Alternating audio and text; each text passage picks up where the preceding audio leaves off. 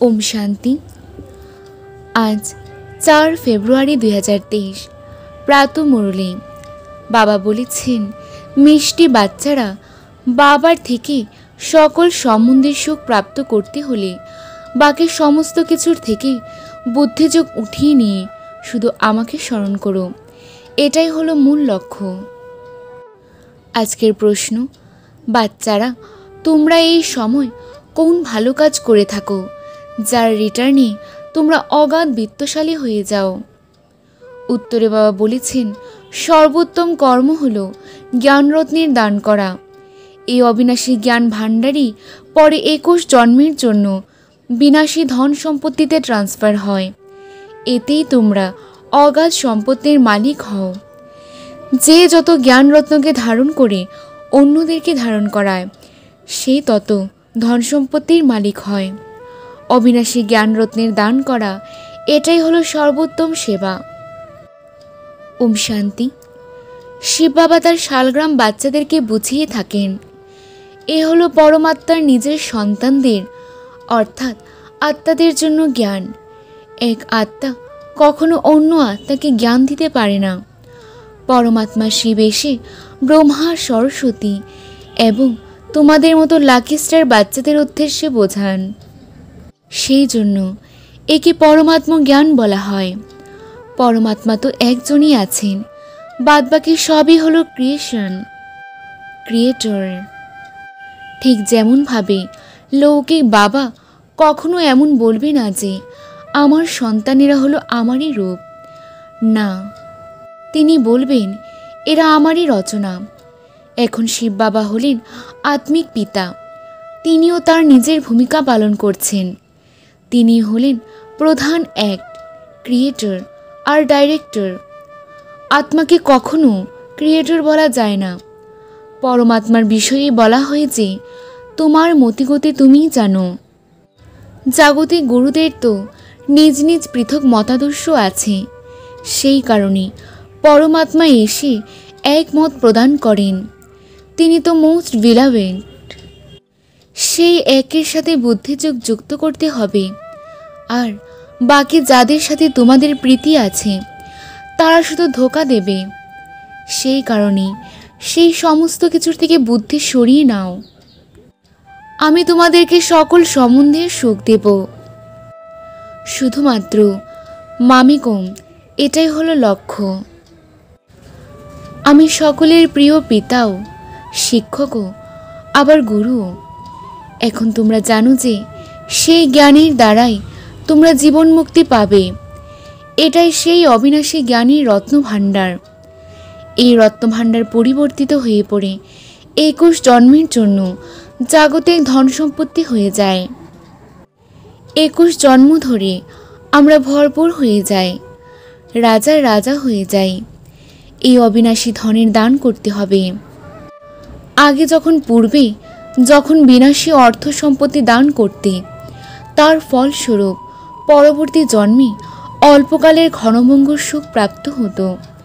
বলা হয় যে পূর্বজন্মে নিশ্চয়ই কিছু দান ধ্যান করে পুণ্য অর্জন করেছিল, তারই ফল এখন পাচ্ছি। কিন্তু সেই ফল শুধুমাত্র এক জন্মের জন্যই প্রাপ্ত হয়, জন্ম জন্মান্তরের প্রাপ্তি নয়। এখন আমরা যা করব তার প্রাপ্তি আমরা জন্ম জন্মান্তর ধরে পাব। সুতরাং এ হলো অনেক জন্মের বাজি ধরা। পরমাত্মার কাছ থেকে অনন্তের উত্তরাধিকার প্রাপ্ত করতে হবে। সর্বোত্তম কর্ম হলো অবিনাশী জ্ঞানের ভাণ্ডার দান করা। যতটা নিজে ধারণ করে অন্যদেরকে ধারণ করাবে, ততই নিজেও অগাধ সম্পত্তির মালিক হবে আর অন্যকেও তাই বানাবে। এ হলো সর্বোত্তম সেবা, যার দ্বারা সদ্গতি প্রাপ্ত হয়। দেবতাদের রীতিনীতি দেখো কেমন সম্পূর্ণ নির্বিকারে অহিংসা পরম ধর্ম। পিউরিফিকেশন সত্যযুগ এবং ত্রেতাযুগেই শুধু থাকে। দেবতারাই স্বর্গের অধিবাসী, অত্যন্ত উচ্চ হিসেবেই তাদেরকে স্মরণ করা হয়। সত্যযুগে সূর্যবংশে যারা জন্মগ্রহণ করে তারাই হলেন সম্পূর্ণ। তারপর থেকে একটু একটু করে খাদ্য পড়তে থাকে। এখন তোমরা জানো যে দেবতারা কোন বেহস্তের নিবাসী। বৈকুণ্ঠ হলো ওয়ান্ডারফুল দুনিয়া, সেখানে অন্যান্য ধর্মের লোকেরা যেতে পারবে না।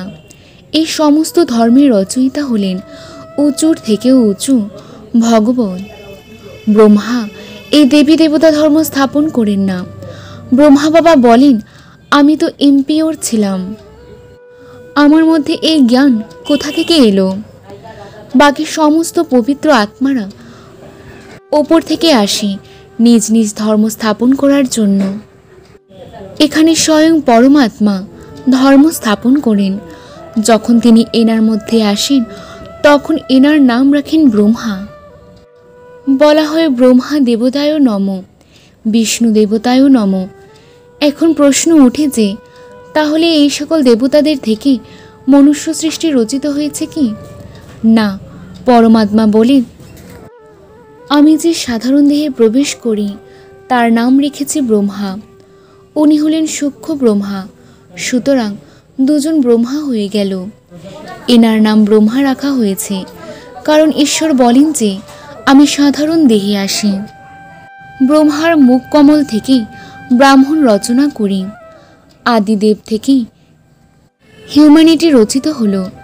ইনি হলেন হিউম্যানিটির প্রথম বাবা, অতঃপর ক্রমশ বৃদ্ধি পেতে থাকে।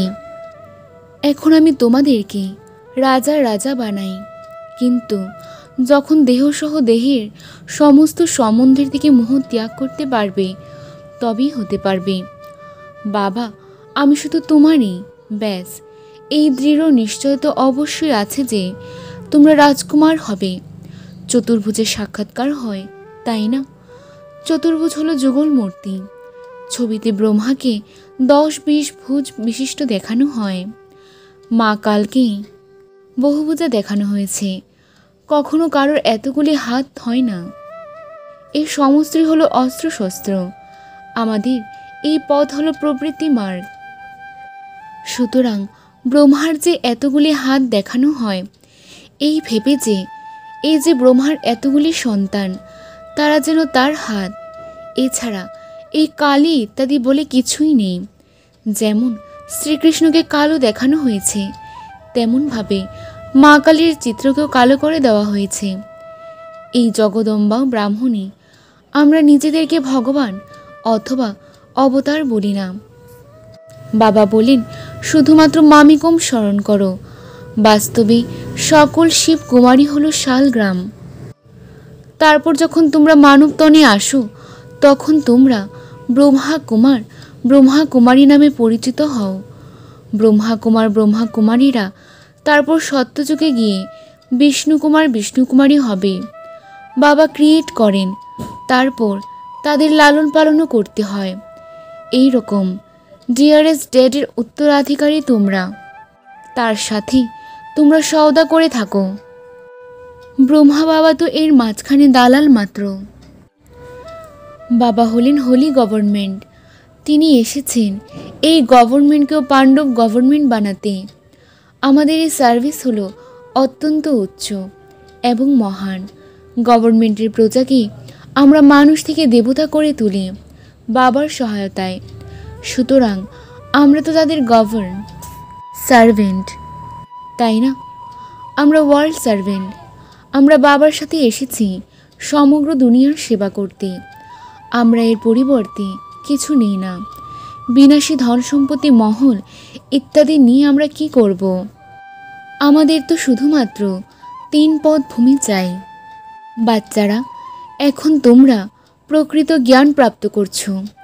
শাস্ত্রের জ্ঞানকে জ্ঞান বলা হয় না, সে তো ভক্তি মাত্র। জ্ঞানের অর্থই হলো সদ্গতি।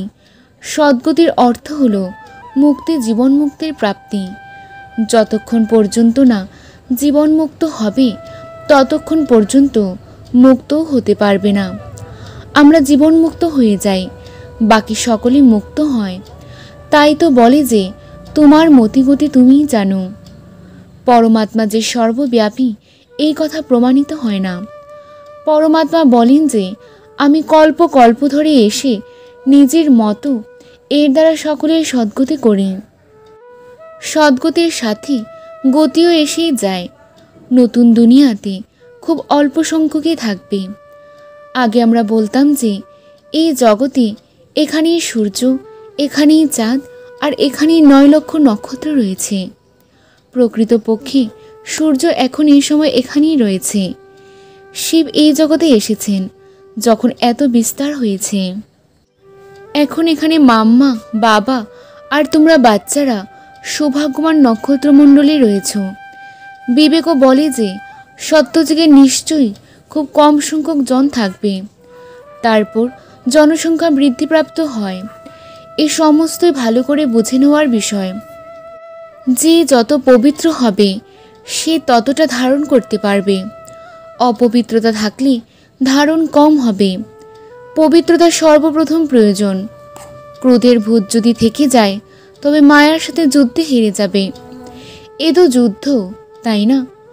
ওস্তাদের হাতে নিজের হাত দিয়ে তাকে সম্পূর্ণ দায়িত্ব দিয়ে দিতে হবে, না হলে এই প্রবল মায়া ভাসিয়ে নিয়ে যাবে। যাদের হাত তার হাতে সম্পূর্ণভাবে দেওয়া আছে, এই জ্ঞানের রিমঝিম বর্ষা শুধু তাদেরই জন্য রয়েছে। বাবা সাক্ষী হয়ে নিজের পার্টও পালন করেন আর দেখতেও থাকেন। এখন এটা তো তোমরা বুঝতেই পারো যে মা, বাবা আর লাকি স্টার্স অনন্য যারা তাদেরকে ফলো করতে হবে। বাবা তো বুঝিয়েছেন যে মুরলি পড়া কখনো ছেড়ো না। আচ্ছা, মিষ্টি মিষ্টি হারানিধি বাচ্চাদের প্রতি মাতা, পিতা, বাপ দাদার স্মরণের স্নেহ, সুমন আর সুপ্রভাত। আত্মাদের পিতা ওনার আত্মারূপে বাচ্চাদেরকে জানাচ্ছেন নমস্কার। আমরাও বাবাকে জানাচ্ছি অনেক অনেক শ্রদ্ধা, ভালোবাসা, নমস্কার আর সুপ্রভাত। রাত্রি ক্লাস 23/12/58। দেখো সর্বশক্তিমান বাবার কত আত্মিক কারখানা এখানে রয়েছে, যেখান থেকে প্রত্যেকে আত্মিক রত্ন প্রাপ্ত করে। সব কারখানার শেড হলেন বাবা। ম্যানেজাররা সামলাচ্ছে আর দোকান চলছে। একে দোকানই বলো আর হোস্টেলই বলো, এইসব তোমাদের অর্থাৎ ব্রাহ্মণদের পরিবারও বটে। তোমাদেরকে নিজেদের জীবন তৈরি করতে হবে এডুকেশনের দ্বারা। এখানে আত্মিক এবং শারীরিক দুটোই রয়েছে। দুটোই হলো অসীম জগতের, আর ওখানে হলো আত্মিক এবং শারীরিক উভয়ই জাগতিকের। গুরুগণ যে সকল শাস্ত্র ইত্যাদির শিক্ষা প্রদান করেন সে সবই সীমিত বা জাগতিক। আমরা কোনো মানুষকে গুরু হিসেবে মানি না। আমাদের তো কেবল এক সদ্গুরু, যিনি একটি রথে চেপে আসেন। ক্ষণে ক্ষণে তাকে স্মরণে রাখলে তবেই তো বিকর্ম বিনাশ হবে। তোমরা এই সমস্ত ধন সেই গ্র্যান্ডফাদারের কাছ থেকে পাও, সেই কারণে তাকে স্মরণ করতে হবে। এমন কোনো কর্ম কখনো করো না যা বিকর্ম হয়ে যায়। সত্যযুগে সমস্ত কর্মই অকর্ম হয়। এখানে সকল কর্মই বিকর্ম হয়ে যায়, কারণ 5 ভূতের প্রভাব পড়ে। আমরা সম্পূর্ণ সেফ। বাবা বলেন বিকর্ম দান করে দিলে পুনরায় যদি তা ফেরত নিয়ে যাও তাহলে লোকসান হয়ে যাবে। কখনো এটা ভেবো না যে লুকিয়ে গোপনে করলে বাবা জানতে পারবে না। ধর্মরাজ তো সবই জানতে পারবে। এই সময় বাবাকে অন্তর্যামী বলা হয়। প্রত্যেক বাচ্চার রেজিস্টার শুধু বাবাই দেখতে পান, যেহেতু তিনি বাচ্চাদের অন্তরের অন্তঃস্থল অবধি জানতে পারেন। তাই তার কাছ থেকে কোনো কিছু লুকিয়ে রেখো না। বাচ্চারা বাবাকে চিঠি লেখে যে বাবা, আমাদের ভুল হয়ে গেছে, ক্ষমা করে দাও। ধর্মরাজের দরবারে সাজা দিও না, যেন সরাসরি শিব বাবাকে চিঠি লেখে। বাবার নামে এই পোস্ট বক্সে চিঠি দিয়ে দেয়। বাবার কাছে ভুল স্বীকার করে বলে দিলে অর্ধেক সাজা মাফ হয়ে যায়। এখানে অত্যন্ত পবিত্রতার প্রয়োজন। সর্বগুণ সম্পন্ন, 16 কলা সম্পন্ন এখানেই হয়ে উঠতে হবে। এখানে তো রিহার্সাল হবে, তারপর ওখানে সত্যযুগের প্র্যাকটিক্যালে পার্ট করতে হবে। নিজেকে যাচাই করে নিতে হবে কোনো বিকর্ম করি না তো। সংকল্প অনেক আসবে, মায়া অনেক পরীক্ষা নেবে, কিন্তু ভয় পেও না। অনেক লোকসান হবে, ব্যবসা চলবে না, পা ভেঙে যেতে পারে, অসুস্থ হয়ে পড়বে। যাই হয়ে যাক না কেন, বাবার হাত কখনো ছেড়ো না। অনেক রকমের পরীক্ষা আসবে, সবার প্রথমে তা বাবার সামনে আসে। তাই বাবা বলে দেন যে সাবধান থেকো, দুর্বল না হয়ে পালোয়ান হয়ে ওঠো। দেখো, ভারতে যত ছুটি থাকে আর কোথাও তা পাওয়া যায় না, কিন্তু এখানে আমাদের 1 সেকেন্ডও ছুটি নেই। কারণ বাবা বলেন প্রতিটি শ্বাস প্রশ্বাসে বাবার স্মরণে থাকো। এক একটি শ্বাস অত্যন্ত মূল্যবান, তাহলে তা নষ্ট কি করে করবে? যে অপচয় করে সে পথভ্রষ্ট হয়ে যায়। এই জন্মের এক একটি শ্বাস অত্যন্ত মূল্যবান। দিন রাত বাবার সেবায় নিযুক্ত থাকতে হবে। তোমরা সর্বশক্তিমান বাবার প্রেমী, নাকি তিনি যে রথে আহরণ করে আসেন তার প্রেমী, নাকি উভয়েরই? অবশ্য দুজনেরই প্রেমী হতে হবে। বুদ্ধিতে এটা থাকবে যে বাবা এই রথে আসেন, তার জন্যে তোমরা এই রথকেও ভালোবাসো। শিবের মন্দিরে ষাঁড়ের মূর্তি রয়েছে, শিবের সাথে তারও পূজা হয়। কতখানি গূঢ় রহস্য এসব। যারা রোজ শুনে না তারা অনেক পয়েন্ট মিস করে ফেলে, যারা রোজ শুনে তারা কখনো পয়েন্টে ফেল হবে না। তাদের ম্যানার্সও খুব ভালো থাকবে।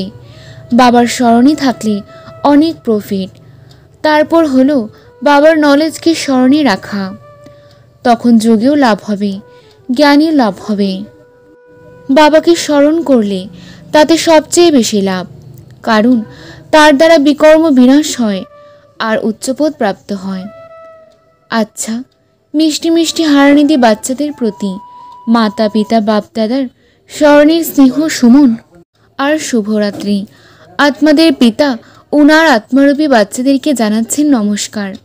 আমরাও বাবাকে জানাচ্ছি অনেক অনেক শ্রদ্ধা, ভালোবাসা, নমস্কার আর সুপ্রভাত। ধারণার জন্য মুখ্যসার 1 নাম্বার পয়েন্ট, প্রতিটি শ্বাসে প্রশ্বাসে বাবাকে স্মরণ করতে হবে।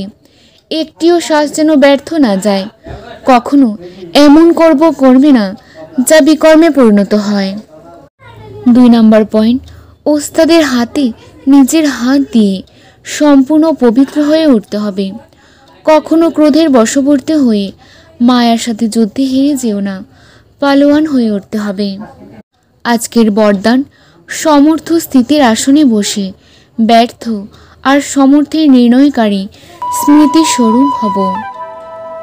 এই জ্ঞানের এসেন্স হলো স্মৃতিস্বরূপ হওয়া। প্রতিটি কাজ করার আগে এই বরদানের দ্বারা সমর্থ স্থিতির আসনে বসে নির্ণয় করো যে এটা ব্যর্থ নাকি সমর্থ। তারপর তা কর্মে নিয়ে এসো। কর্ম করার পরে চেক করো যে কর্মের আদি, মধ্য এবং অন্ত এই 3 কাল সমর্থ ছিল তো। এই সমর্থ স্থিতির আসনই হলো হংস আসন। এর বিশেষত্বই হলো নির্ণয় শক্তি। নির্ণয় শক্তির দ্বারাই সর্বদাই মর্যাদা পুরুষোত্তম স্থিতিতে অগ্রসর হতে থাকবে। আজকের স্লোগান, অনেক রকমের মানসিক অসুস্থতাকে দূর করবার সাধন হলো সাইলেন্সের শক্তি। আজকের সমান, আমি স্মৃতিস্বরূপ আত্মা। আচ্ছা, ওম শান্তি।